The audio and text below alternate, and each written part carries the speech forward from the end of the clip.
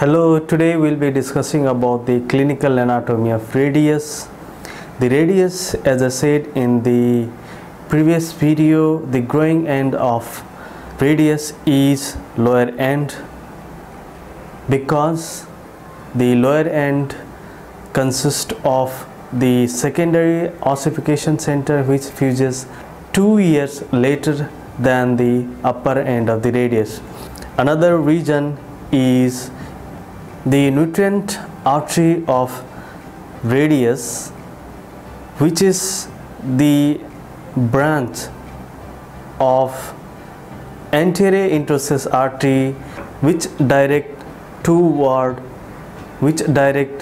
the elbow. This is the nutrient foramen directed obliquely and towards the upper end, through which nutrient artery of the radius passes through. The most common sites of fracture in radius are at upper end, lower end, and in the shaft. The fracture in the lower end is common in elder person.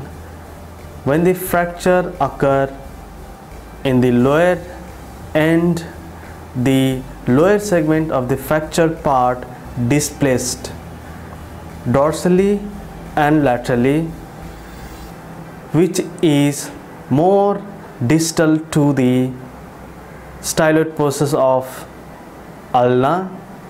Shape of fracture which has been seen is called Colles fracture.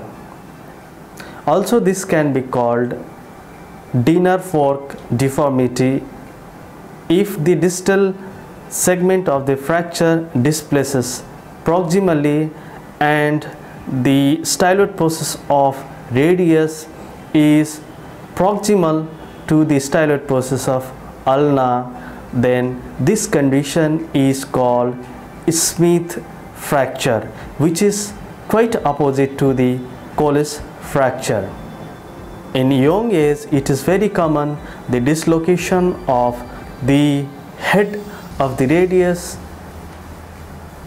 displaces from its annular ligament, which we called subluxation of elbow joint or superior radioulnar joint.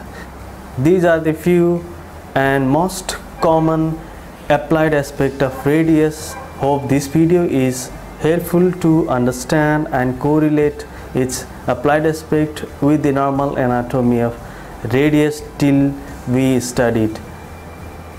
See you in next video. Till then, goodbye, take care.